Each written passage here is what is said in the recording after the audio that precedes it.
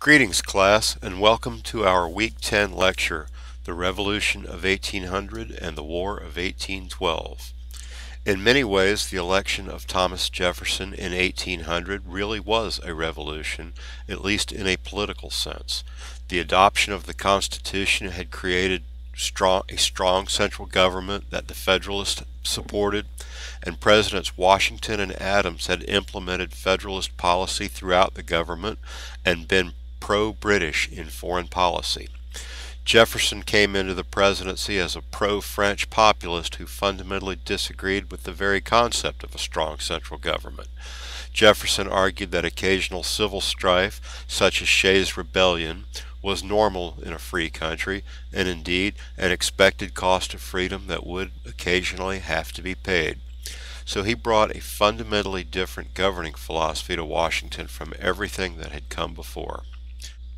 The election of 1800 had seen a bitter contest between the incumbent Federalist President, John Adams, and his Vice President, Thomas Jefferson, who Adams had narrowly defeated in 1796. As you'll recall, at the time, electoral votes were cast 2 per elector, with the candidate getting the second largest vote total becoming Vice President. This is how Jefferson had become Adams's Vice President in spite of their rivalry and disagreements.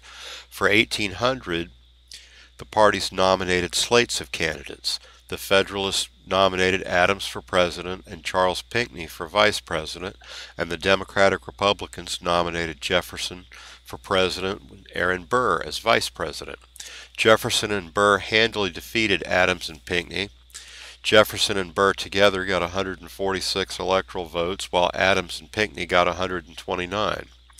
The problem arose because of the electoral vote tie between Jefferson and Burr, each who had gotten 73 electoral votes.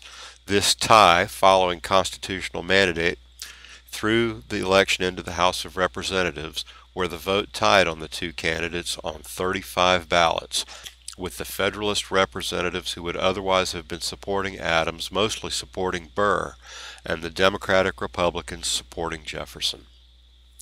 At this point, Alexander Hamilton intervened. Jefferson's battles with Hamilton had been legendary, especially the battle over the establishment of the Bank of the United States.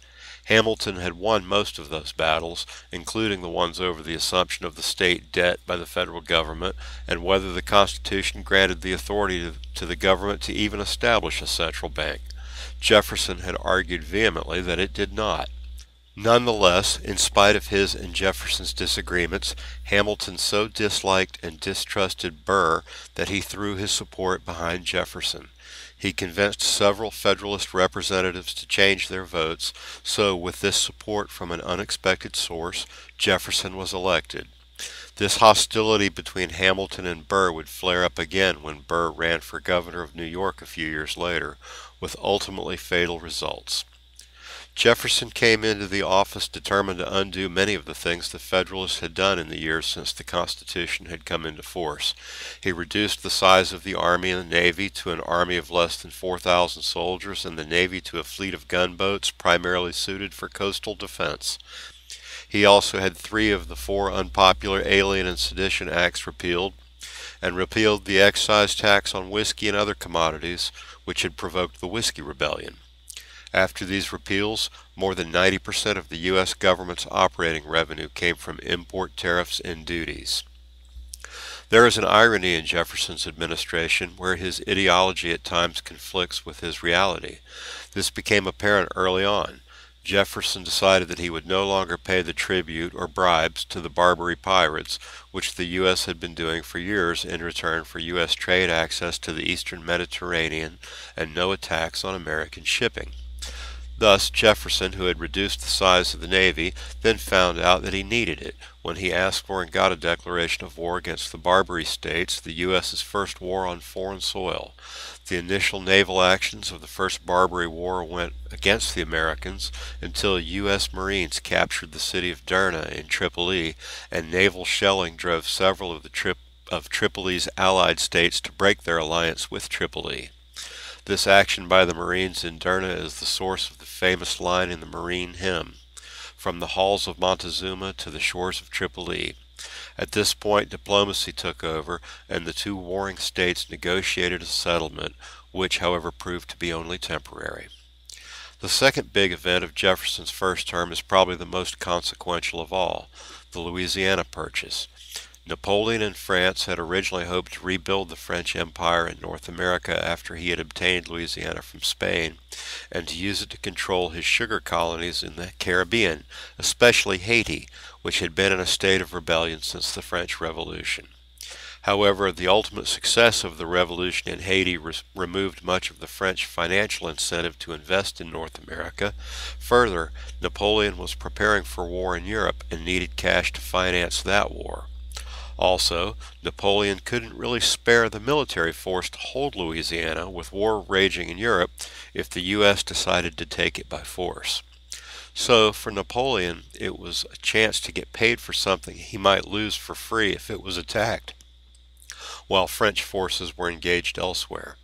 Still, it was a surprise to Jefferson when Napoleon abruptly offered to sell all of the Louisiana Territory to the United States for $15 million. While this was a bargain basement price on a piece of real estate big enough to double the size of the United States, it was still a prohibitive amount of money for an administration which had so aggressively reduced its tax revenue and put Jefferson in another ironic quandary. After spending much of the previous 12 years denouncing Alexander Hamilton's attempt to expand presidential power beyond the explicit terms set out in the Constitution, Jefferson was faced with the choice, since there was nothing in the Constitution that gave the president the power to buy land. He had to either pass on the best deal that would ever be offered on a chance to double the size of the country without war, and in so doing expect a future probability of war in the same area, or turn his back on his principles and embrace the Federalist view of an expansive view of so-called implied presidential powers. Jefferson swallowed his principles and bought the land. Shortly thereafter, Jefferson, who had never trusted Vice President Aaron Burr, decided to drop Burr from the 1804 ticket for his reelection.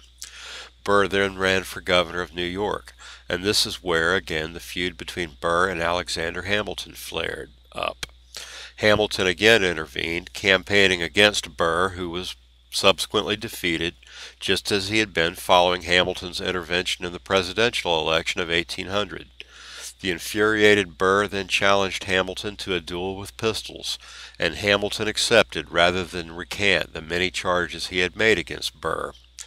After satisfying honor by accepting the duel and appearing, Hamilton apparently threw away his shot, firing into a nearby tree, after which Burr took aim and shot Alexander Hamilton, who died the next day.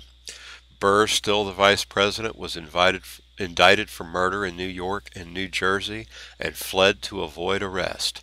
However, dueling was still legal in most places, and the line between legal duel and illegal murder was not completely clear, so the charges were eventually dropped. However, Burr's political career was over.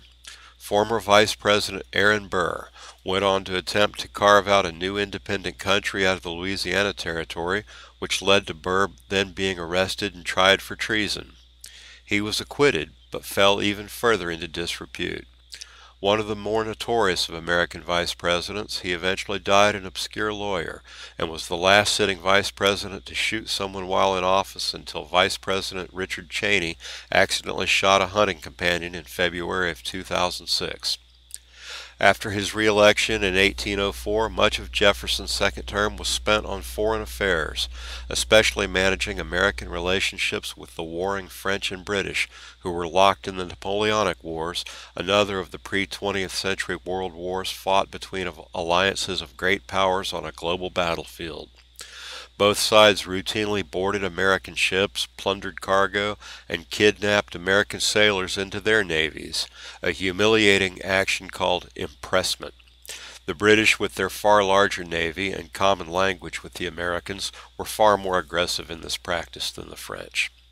The most notorious of these impressment actions is the so-called Chesapeake Leopard affair, in which the British warship HMS Leopard attacked and then boarded the USS Chesapeake. The British seized 3 soldiers who they claimed were deserters from the British Navy and hanged one of them. The incident created a storm of protest from the Americans, who were both infuriated and humiliated, and many demanded a declaration of war against Great Britain. Jefferson resisted these calls, preferring to negotiate. But the British, while offering to return the Americans impressed from the Chesapeake and pay for the damage to the ship, the British dismissively refused to abandon the practice of boarding American ships and impressing American sailors. Jefferson still avoided a declaration of war, preferring to wage economic war. This tool took the form of the Embargo Act of 1807, which targeted the French and British by refusing to trade with either. The Jefferson administration had badly calculated the effects of the embargo, however. While the empires found ways around the embargo, such as smuggling or using third-party cutouts from neutral countries, American exporters and their supply chains were devastated, creating economic chaos in the U.S. These two dynamics, deteriorating relations with Great Britain and economic chaos at home, formed the two major processes that dominated the presidential administration of Jefferson's successor, James Madison, who was elected in 1808 and led the U.S. into its so-called Second War of Independence from Great Britain, the War of 1812. The War of 1812 had numerous causes. Among these was the British impressment of American sailors, British seizure of American ships, and British agitation among the native tribes on the western frontier, where British agents gave arms to the tribes and encouraged them to attack American frontier settlements. The U.S. also had an ulterior reason to want war. It had been a long-standing ambition among many Americans to annex Canada, and a war with Great Britain created a pretense and rationale for attempting to take the British colony to the north. Under pressure from a powerful group of so-called war hawks in his own party, such as Speaker of the House Henry Clay of Kentucky and future Vice President John C. Calhoun of South Carolina, Madison signed the Declaration of War against Great Britain on June 18, 1812. The decision had not been unanimous. Not one single Federalist had voted in favor of the declaration of war, and the war was extremely unpopular in the border regions of New England, where much of the war was fought. This widespread dissent and derision led to a slang derogatory name for the conflict, Mr. Madison's War. The War of 1812 was fought in 3 theaters, 2 on land and 1 on the sea. The land theaters were in the northeast along the border with Canada from Michigan to Maine, and in the southeast along the coast of the Gulf of Mexico from Texas to the Florida Panhandle. The third theater was the naval war at sea, as British ships attempted to blockade the United States and strangle American trade. Neither side was truly prepared to go to war immediately. Britain was heavily engaged fighting Napoleon in Europe, so early in the war, British strategy was defensive, organized and deployed to defend against American attacks. Likewise, the U.S. Navy was minuscule compared to the British Navy, and the major American forces were militias, civilians mustered for the defense of the country, who were either poorly trained or untrained, often with poor morale, that were thoroughly outclassed by the professional and experienced British Army. With the British on a defensive footing, the Americans invaded Canada. However, British forces defeated the first American incursions around modern-day Windsor, Ontario. The British then counterattacked, besieging and capturing Detroit on the west end of Lake Erie. The Americans then attempted a second invasion near the east end of Lake Erie, but were defeated again. Finally, further east, a third American invasion force approached from the Lake Champlain region between Vermont and New York, but the militia troops refused to leave U.S. territory. In the war at sea, the British seized 1,400 American ships, while the relatively tiny U.S. Navy seized only 165 British vessels, despite the heroic service of ships like the legendary USS Constitution, nicknamed Old Ironsides after witnesses reported seeing British cannonballs bouncing off her sides. American privateers did better, capturing 637 British ships for a total of 802. However, the huge size of the British fleet and relative American weakness makes that statistic less impressive than it seems. More than 90% of British ships in the theater never engaged an American ship. The 1814 defeat of Napoleon finally freed up British forces and enabled the British to move to a more offensive strategy. In August of 1814, a British force came ashore at Benedict in the Chesapeake area. They were confronted by an American force in a blocking position at Bladensburg, where, in what has been called the greatest disgrace ever dealt to American arms, the American militia forces broke and ran, leaving the road to Washington open. Later that same day, a British force entered Washington, D.C. unopposed and set fire to the city, including the Capitol building, the Treasury, and the White House. However, an intense storm then blew up, and heavy rains extinguished most of the fires.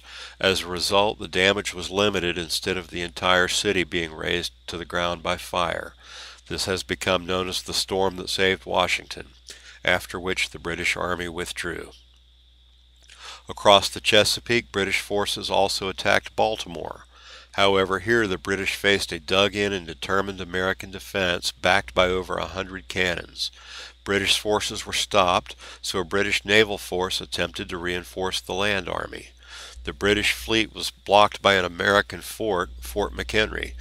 The British fleet bombarded Fort McHenry continuously, attempting to shell it into surrender so that British forces could safely come ashore. However, Fort McHenry refused to surrender, and the bombardment of Fort McHenry supplied the inspiration to an American captive on a British ship named Francis Scott Key, who wrote down his impressions and set it to the tune of a British drinking song, which was adopted over a century later as the national anthem of the United States, the Star-Spangled Banner.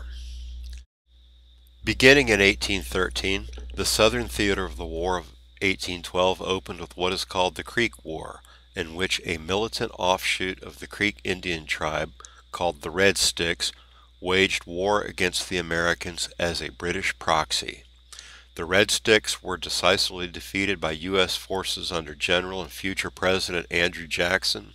In the subsequent treaty, the Creek were forced to cede 23 million acres of land in Georgia and Alabama to the Americans. Jackson then informed the Spanish governor of Florida that British and Creek forces were taking refuge in Florida and launched a brief invasion of Spanish Florida. This action was significant later as it demonstrated that Spain couldn't hold the territory and thus might be induced later to sell Florida to the U.S. for one of the same reasons that Napoleon had sold Louisiana. Better to get paid for selling it than to get nothing for having it taken by force. After Napoleon's defeat in 1814, British forces were again able to enter the conflict in the southeast and attack Jackson's army at New Orleans. This was a major strategic miscalculation, however, as Jackson's forces were heavily dug in and inflicted a crushing defeat on the British, who suffered almost 2,000 casualties, killed, wounded, or missing, while the Americans suffered less than 100 casualties of all types. This victory made Andrew Jackson a national hero and later became the foundation of his eventually successful campaign for the presidency. By late 1914, both sides were looking for an end to the war. Negotiators in Ghent, Belgium, hammered out a treaty that essentially restored the status quo. The Canadian border was recognized by the U.S. The British Navy still refused to renounce impressment, but largely stopped doing it.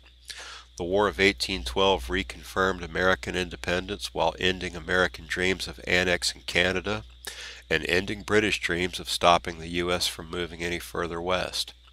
After the war, the election of James Monroe and the collapse of the Federalist Party created a unique moment in American history in which partisan rancor was largely absent, and shared service in the War of 1812 created mutual respect between American politicians, leading to an unusual period of cooperation and national unity. This period, largely coinciding with the presidency of James Monroe, is known as the Era of Good Feelings. We will discuss this era more next time when we look at the ascent of Andrew Jackson and the era of Jacksonian democracy.